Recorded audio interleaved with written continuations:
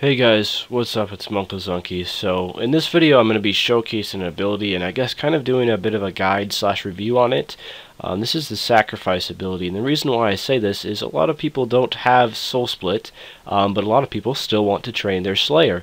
And if you didn't know already, there are certain monsters that are very difficult to camp for an entire task without Soulsplit if you are not wearing the best armor or the best defense.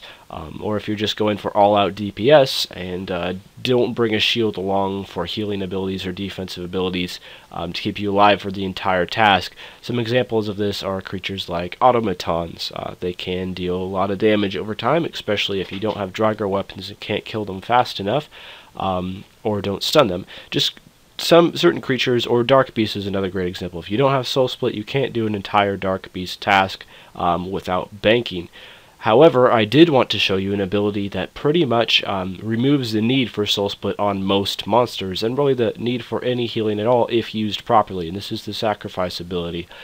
If you did not get this ability during World Event 2, you can still get it. It is a rare drop from both Bandos and Armadyl in the God Wars dungeon. I got this during my very first Bandos trip after World Event 2 ended. It took me about 10 kills or so. I believe I got fairly lucky on the drop there.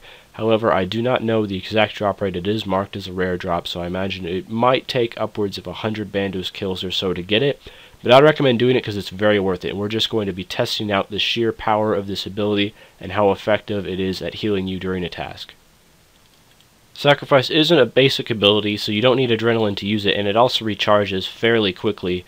So I've found you can use it usually about every 2 to 3 monster kills, really depending on what type of monster you're killing and how much HP they have. So as you can see, I will use it on an Iron Dragon. I'll use it on this next kill here after I lost a bit of HP.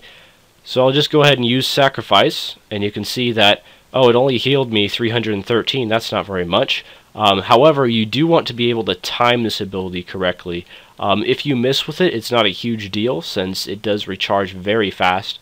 However, what you want to do is you want to kill the monster you're attacking with the ability. You want Sacrifice to deal the killing blow.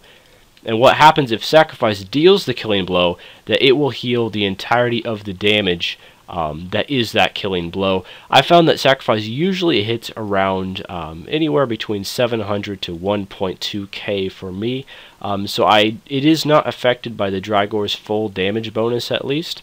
I do not know the exact calculations of what affects how hard this ability hits. It is not a melee ability. It's actually a constitution ability. So I imagine it is not affected entirely by your melee damage output or your melee stats. So just keep that in mind. But normally it hits about 1k or so for me. So I'll try to get a kill shot with this thing right there. So it has 550 HP left on the Iron Dragon. As you can see, it healed me 550 HP since I used that as the kill shot. And it recharges so fast that you can just use this over and over.